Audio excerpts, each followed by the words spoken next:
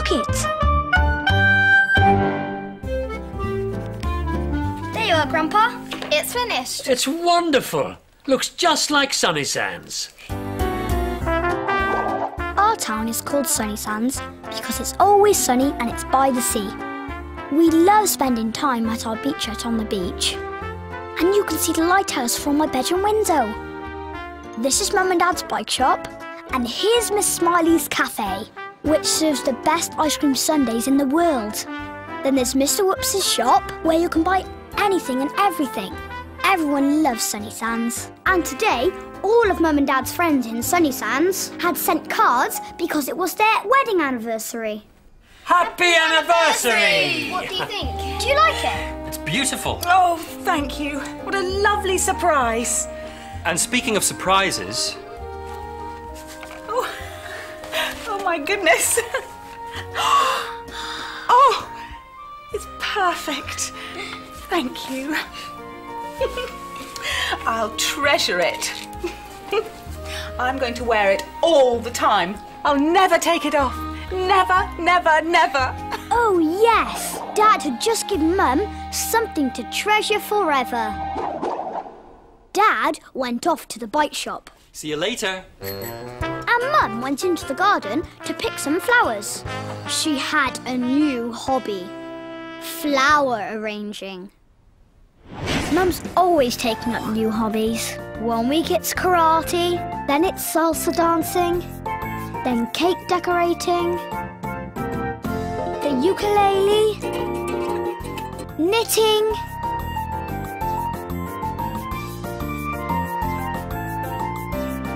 opera singing,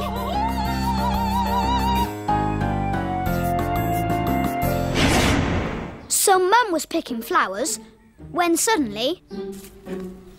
My necklace. It's gone. Oh no, it didn't. It couldn't have. Oh.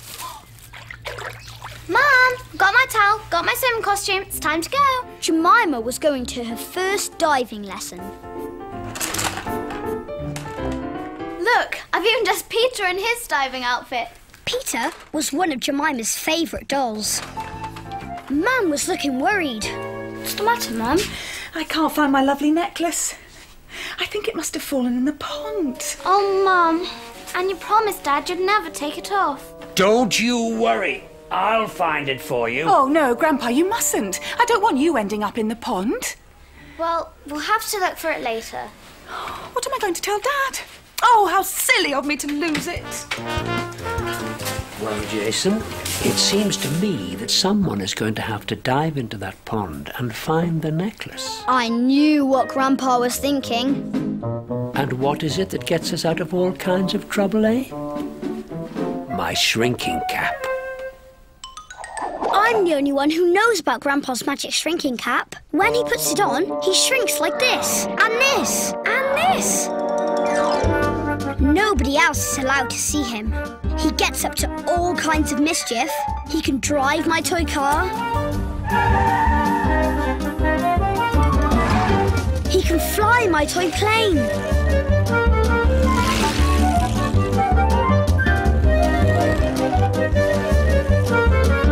Oh, yes. When Grandpa's wearing his shrinking cap, anything he gets into or onto will go. He can get into all sorts of very small places, like in the teapot, on the top shelf, in Beowulf's basket, under the floorboards, and sometimes he likes to get into my pocket. Oh, yes. I don't know what I'd do without my shrinking cap. Neither do I. Pass me Peter. If I'm going diving for treasure, I'm going to need a wetsuit. I knew there was no stopping Grandpa, so I picked up Peter, but just then, the doorbell went. Oh, no. Who could that be? It was Great Aunt Loretta. I've come to cook a lovely meal for Mum and Dad for their anniversary. Oh, but it looks like I need to clear up a bit first. What a mess! Oh, yes. Grandpa's sister had arrived. She makes really weird food, like sausage with sardine sauce. And she drinks green gloop. And she's always stubbing her toe. We have a pack of peas in the freezer that we always put on it. And she's often like this. Or like this. And she makes Grandpa feel like this. Look at all this muck.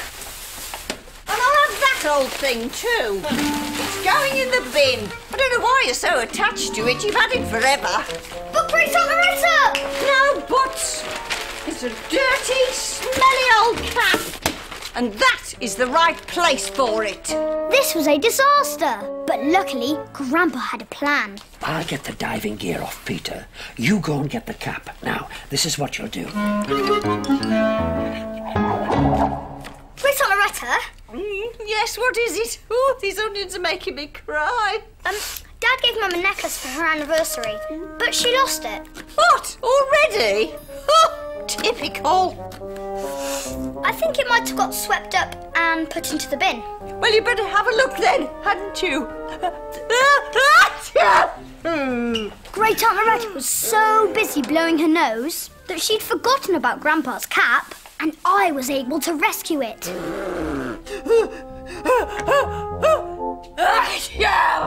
Well done, Jason. I'm ready. Now, once I'm small, these'll just about fit me. Oi, Jason Mason. Not now, Grandpa. I've had to clear all this up off the floor. Oh, I see. You fished it out the bin, did you? What are you doing? Give back it to me. to me. It's not yours, it's Grandpa's. That's It's my Grandpa's. Dirty old cap. Give it up. My grandpa gave me that cap. Well, now it's going in the dustbin outside. We couldn't let this happen. Ah! Luckily, Grandpa had an idea. I saw something move inside the bag. It must be a mouse. Ah! Help! Oh, call me when you've got rid of it. I quickly got the cap out of the bin and handed it to Grandpa. I'm going swimming. Shrink, Grandpa, shrink! And Grandpa was off. Now you know what he's like when he shrinks. He just wants to have fun. So he zoomed along the floor, climbed up the table leg, then ran along the shelf.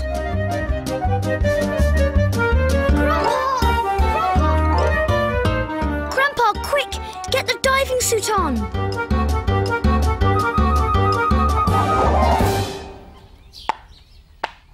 Soon Grandpa was dressed in Peter's diving clothes and was ready to jump.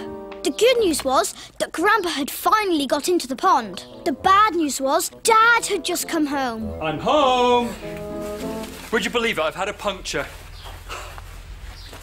I didn't want Dad to spot Grandpa's snorkel. Don't come out yet, Grandpa, or Dad'll see you. What are you doing, Jason? Nothing. Mum and Jemima back yet? Not yet. Good. That'll give me time to fix this. Dad's always mending things, especially bikes, because he runs the bike shop in town.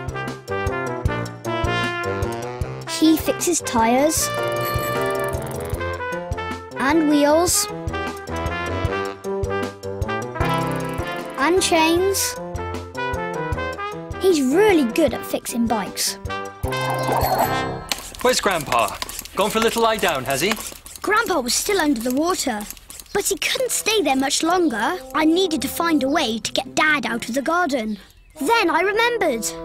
Guess what, Dad? Great Aunt Loretta's upstairs, and she's really upset. Oh, no. Why? She thought there was a mouse in the rubbish, but there wasn't. I'll go up and see her. It's all right. You can come out now. Hurry, Grandpa. Quick as you can. Grandpa got back into his own clothes while Dad was upstairs with Great Aunt Loretta. He ran into the sitting room, took his cap off, and was soon back to his normal size. Meanwhile, I put Peter's wetsuit back on him. Did you find it, Grandpa? Of course I found it. You're amazing. I couldn't have done it without you, though. Teamwork. Teamwork. I nearly didn't die. Oh, well done, Jemima. I'm going straight outside to try and find my necklace. No need. I said we'd find it, and we did. In the pond. Oh, Grandpa, You shouldn't have. Oh, thank you. Peter's all wet. Jason, I suppose you're going to tell me that he died for the necklace. Kind of. Later, we all sat down to eat Great Aunt Loretta's surprise anniversary meal. Fried egg and banana pasta with raw onion sprinkles. Come on, eat up. You're still wearing your necklace then? Oh, yes. Something to treasure forever. Bit like this, eh, Jason?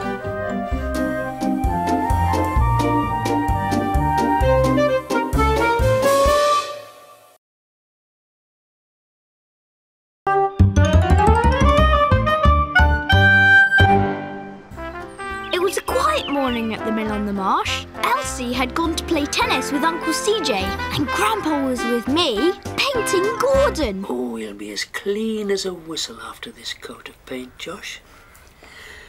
Be like flying on a brand new seagull. Don't even think about it, Grandpa. Great Aunt Loretta was in the kitchen with Auntie Jules. You better stay here, Mr. Beetlebrooch. Don't want you getting sucked up when I'm muck-sucking. Great Aunt Loretta was helping today, as a very important guest was staying. Suck up the muck, suck up the muck.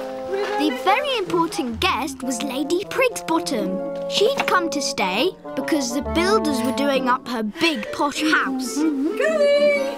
Tandy May! Oh, you haven't half brought some lovely stuff with you. Oh, look at all your bits and bobs. Oh. They're not bits and bobs. They're priceless antiques, and I brought them to keep them safe. Ah, they'll be safe as houses here with us. Now, don't mind me while I give you a bit of a going over. Mind your feet. And again. Feet up. I'll be back when you're finished. Oh, that's a good idea. Lady Prigsbottom came and sat with me, Grandpa and Wolfie. I don't know how you put up with Loretta. I really don't. Oh, our heart's in the right place. Finished. All spick and span, Lady P. It's Lady Prigsbottom, not Lady P. Great Aunt Loretta was polishing Auntie Jules's silver seaside ornaments. You're my favourite, you are. There we are, bright and shiny as a new pin. Disaster! Disaster! There's been a disaster! Disaster? What disaster? A precious piece of jewellery has gone! Gone? My diamond necklace is worth millions! Millions, I tell you! Yes, today we were going to solve the mystery of the missing millions. You were in there last. Where is it? Me, I didn't touch it. Thief! Me? The thief? You calling me a thief? I won't stand for it. She was the last in there. She's taken the necklace. It's obvious. Come now, Loretta may be many things, but she's no thief. I'm going downstairs to talk to Jules. I don't know how this happened, Josh, but I'm going to find out. And the best way for me to catch a thief is if I'm small. Not a shrinking cat, Grandpa. Catch me if you can. Now, when Grandpa shrinks, he can run so fast you can't catch him. He can fly like a helicopter. He can chop about in the Sunny Sands train. He can hide in really tiny places where you can't find him. And today was one of those days. Where have you gone, Grandpa? I'm here. Quick, take me to Lady P's room. If the thief comes back, I'll catch him. Meanwhile, in the kitchen... Shifty eyes? No. There's nothing shifty about Calm down. Now, just calm down. I'm going to the... Great Aunt Loretta can't say the word toilet out loud because she thinks it's rude. Have you know I'm perfectly calm, but I will not remain here a moment longer if there's a thief in the house. I'm packing up and leaving. Wait. Lady Prigsbottom. I'd just put Grandpa into Lady Prigsbottom's room when she came steaming back upstairs. Please, don't try and stop me. I'm off. Oh, please don't be off. Loretta's upset, you're upset. I suppose Grandpa's gone for a little lie down. I don't blame him. Oh, please, Lady Prigsbottom. I put Grandpa in the vase on the dressing table. Lady Prigsbottom was packing. She was about to see him, but he ducked down just in time. She was in such a hurry that she accidentally did this. She packed the vase. The vase that had Grandpa in it. Lady Prigsbottom, I'm sure we'll solve the mystery. No, I am not staying in a house with thieves and robbers. Auntie Jules gave up and Grandpa tried to escape, but then this happened. Just in time, Grandpa managed to scramble out of the suitcase. He jumped onto the floor and ran out of the door. It's no good. She's leaving. I can't persuade her. Just then, Grandpa ran in, and I was really pleased to see him. Grandpa, did you catch the thief? No, nobody came in. Great Aunt Loretta, come on. I picked him up, put him in my pocket, and we went downstairs to see what was the matter. It's gone! My lovely shiny beetle brooch, it's gone. I only went to the toilet and it's gone. Oh, I don't believe it, Loretta. Who could have taken it? While Auntie Jules and Great Aunt Loretta looked for the shiny beetle brooch, I put Grandpa down. Go and tell Lady P that someone else has had something taken. So off I went, and Grandpa jumped down onto the floor and made his way to Upsy Downsy without being seen. He pressed the button, and up he went. He arrived upstairs just as I did, and Lady Prigsbottom was leaving. Lady Prigsbottom, you're not the only one. Great Aunt Loretta's had something taken too. Her precious shiny beetle brooch. Her beetle brooch? She's not making it up. No! Lady Prigsbottom, we all want to get to the bottom of this mystery. There has to be an explanation. Oh no! Well, what's happening here? All my silver seaside ornaments all over the floor. What's the matter? Then she saw that one was missing. The little silver lighthouse. It's gone! Gone? My necklace, your brooch, her lighthouse. I think we ought to all go downstairs, have a cup of tea and keep calm. There has to be an answer. So they all went downstairs together. And just then, I heard Grandpa calling me. Josh, I'm going to hide in here to see if the thief comes back for another ornament. You wait outside. I'll call you. OK. Grandpa jumped out of Upsy Downsy and climbed up and up and up as high as he could to get a really good view of the thief. And sure enough, the thief came back. It flew right in through the window, grabbed a silver shell off the table, flew right out again. A bonglebird. I might have known. Josh! I rushed back in. It's a bonglebird. And you know how bonglebirds like shiny things. I'm going after it. Right. Grandpa jumped down and ran out onto the balcony. Then he jumped onto Gordon and flew off to the meadow. I ran after him. The bonglebird was sitting in the nest in the big nut tree. And when he saw Gordon flying towards him, he did this. And Grandpa landed in the nest.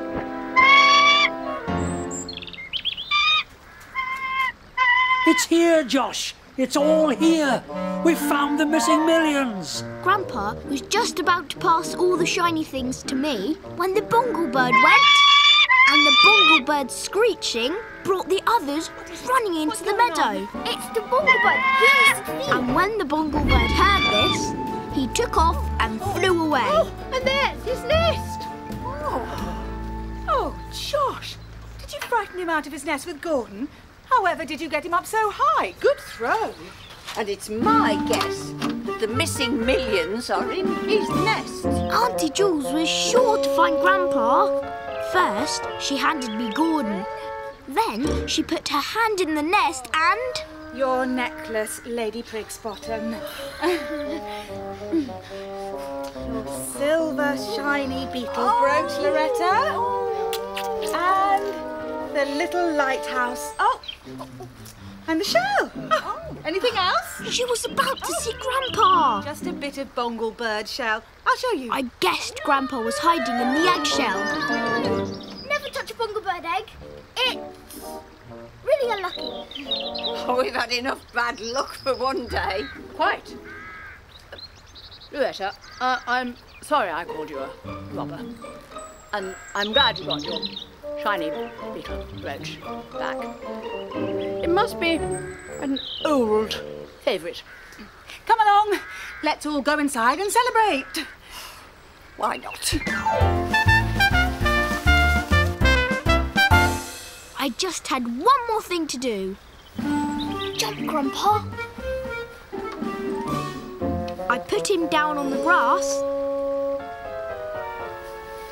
Cap off quick. He came back to his normal size. Well done, Josh. I think we deserve to celebrate too, don't you? Of course, we did a great job. Teamwork, eh? Teamwork. Well, at least Lady P has calmed down and gone to unpack. Green gloop, Loretta. Yum. Oh, been for a little lie down, have we, Grandpa? Well, we solved the mystery without you. Where were you when I needed help? I just went for some fresh air. And how was it? Excellent.